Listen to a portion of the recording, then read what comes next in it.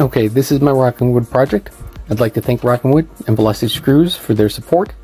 Check out my bio and my link tree for affiliate links for many of the products that I use today.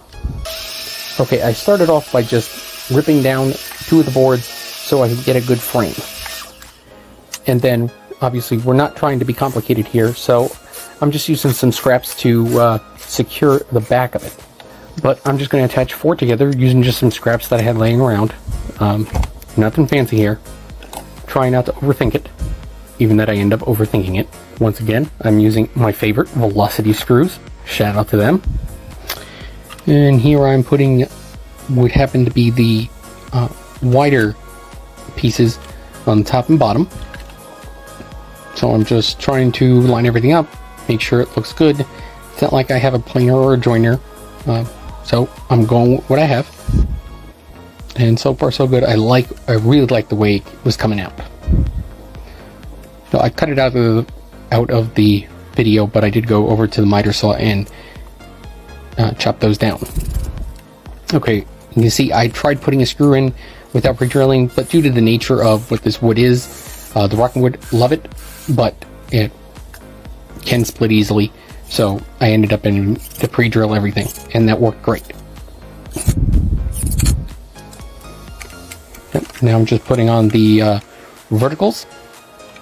Once again, these are the little thinners pieces from when I ripped them down.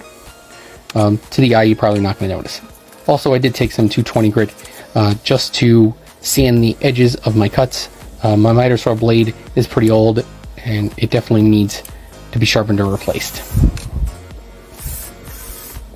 As you can see, I'm pre-drilling again, and then screwing in. Once again, Velocity screws, love them. It's looking good.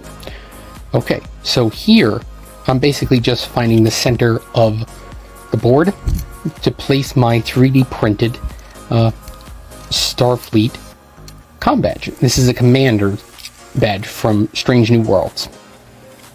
You can see here I'm using Starbond CA glue to attach the base plate to the wood, and I'm using a cinder block to hold it down. Now next, the actual command badge that goes inside of it, piece 2, I'm tacking it down with only a little bit of CA glue because I might want to pop this off and try it again. I'd like to thank Rockin Wood for sending me this collection. I love it. I really think this is an awesome piece.